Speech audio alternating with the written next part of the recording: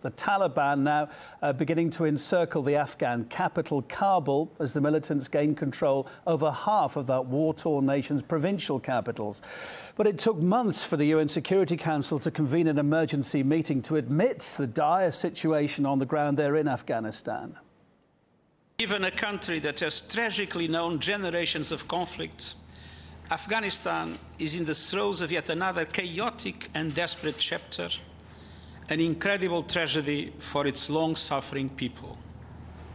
Afghanistan is spinning out of control. The warning from the United Nations follows another day of gains by the Taliban, claiming Friday it had taken Afghanistan's second-largest city, Kandahar. You're looking at exclusive footage from there. The Islamist militant group saying it seized hundreds of weapons and vehicles, as well as large amounts of ammunition in the city. Meantime, the US Embassy in the capital, Kabul, is urging all Americans now to leave immediately.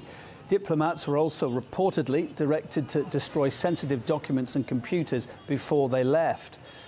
Checking out the map, this is the current situation this weekend there. Currently, the Taliban has taken hold of strategically crucial locations, as they described, very near the capital. The Islamists ramped up their offensive back in April after the US president announced that he was pulling troops out. At the time, the militant group held less than a fifth of the country, but now they control more than half. With the militants then at Kabul's door this weekend, we heard from people in that city.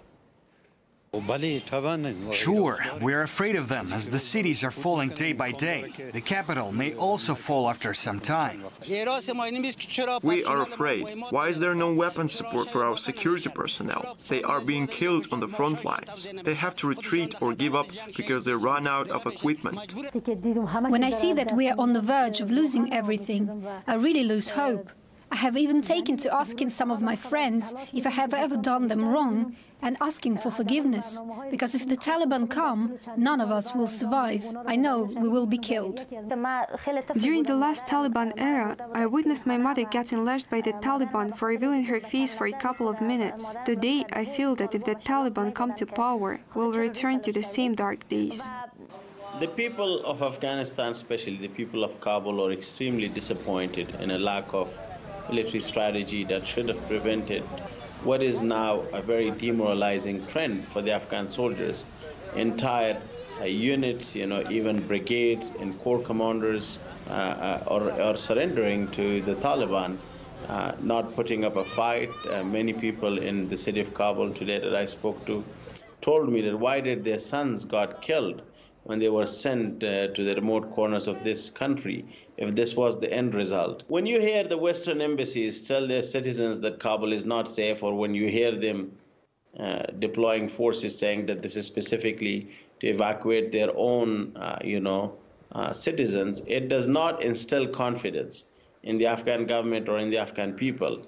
I'm sure that the presence of Taliban around Kabul province and within the city is now an open secret. And what is a threat to a city like Kabul? It's panic, it's chaos. The memories of the 1990s are very fresh when Afghanistan went through a very dark period. I must also highlight another point, that Kabul has had no electricity. So those fears are real, the risks are real, and the people of Afghanistan, quite tragically, don't have a hope in the future of this country. That is crumbling for the time being.